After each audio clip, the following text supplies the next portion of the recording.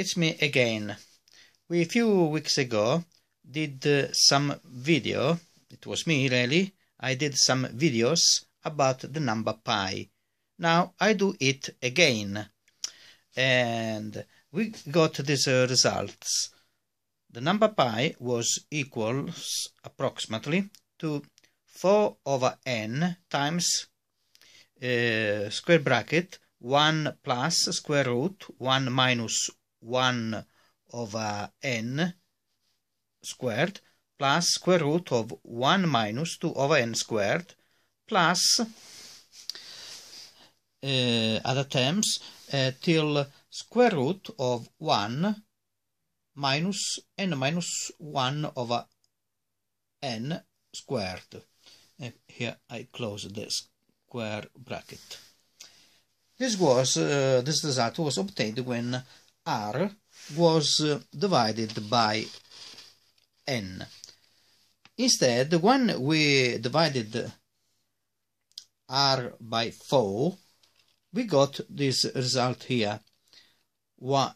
Pi equals approximately to 1 plus square root 1 minus 1/4 squared plus square root 1 minus 2/4 squared plus square root 1 minus 3/4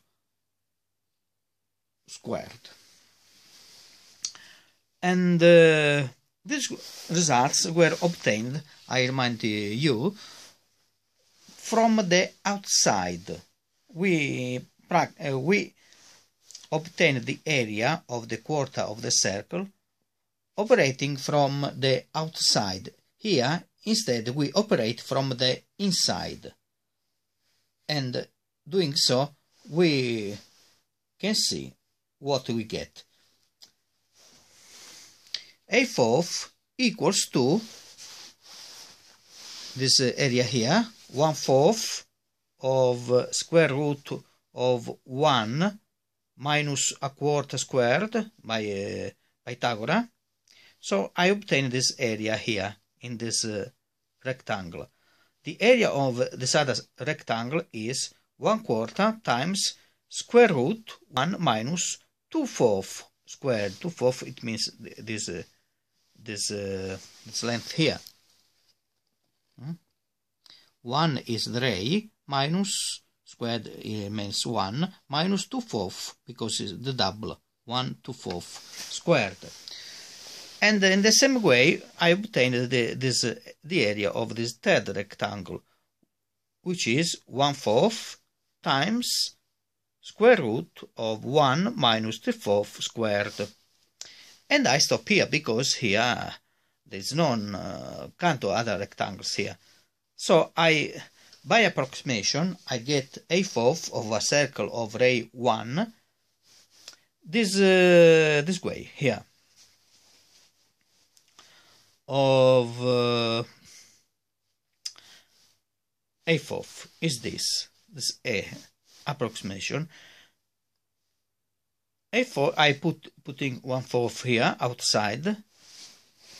In evidence, I can say here I do this operation, and we have pi, because you know pi fourth is equals a fourth, and so pi equals approximately to square root of 1 minus 1/4 squared plus square root 1 minus 2/4 squared plus square root of 1 minus 3/4 squared. And if we divide r by n instead of 4 as we did, we get pi 4 equals to, approximately of course, 1 over n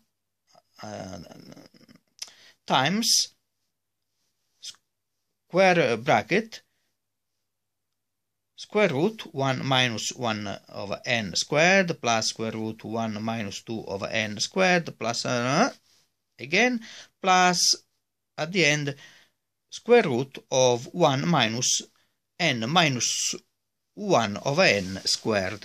It may be you didn't get this. I was speaking about here, you see, squared here, and here I have to close the bracket. I didn't show you this. In case I repeat it again, if we divide r by n, we get pi4 equals approximately to 1 over n times these things here, as I said before, i.e.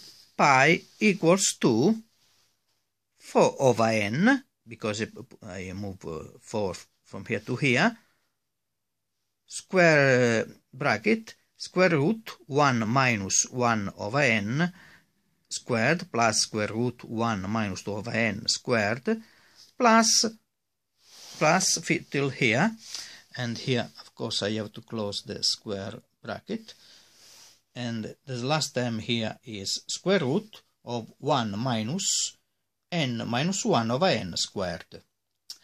And now I call